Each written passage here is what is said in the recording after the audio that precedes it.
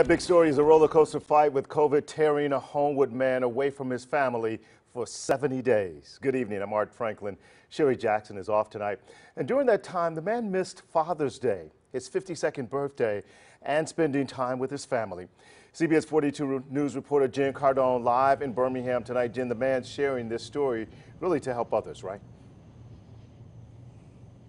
Yeah, that's right. And he says it's because he and his family were not able or had a chance really to get the vaccine before they all came down with the virus in May. Now, Ben Traylor had the hardest fight. He was on a ventilator in the hospital for 6 weeks, fighting everything you could have possibly imagined. He says it's a fight and something his family should have never had to go through if only he had gotten the shot. There she is. Well, what did you miss most about Dad? Ben Traylor could have never imagined holding his 2 boys again. It hit me like a ton of bricks.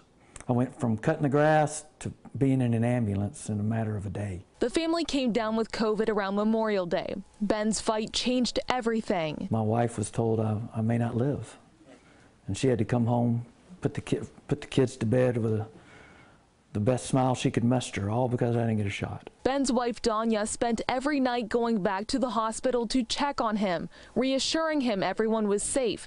They just wanted him back home. Several doctors and nurses have told us that, you know, it wasn't looking good, and it's a miracle he's here. But it's amazing that this little bitty piece of plastic can make me so mobile. But the road to recovery is a long one. Ben has limited mobility, especially in his right leg. When you're in a coma for so long, you lose all your muscles.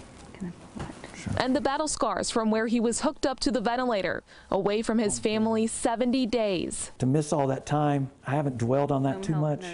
I'm more dwelling on what I'm going to do with the time I've got, because it really is a blessing. That's why I got the survival bracelet. But baby steps has been the name of the game all along, bringing him back home. Just like you would buckle your kid in a car seat. Get the vaccination, wear your mask. It can't hurt anything, and I do think that the survival rate is much higher if you take those precautions. I'm just glad to be home, and I'm glad to be able to put my arms around my kids and tell them I love them.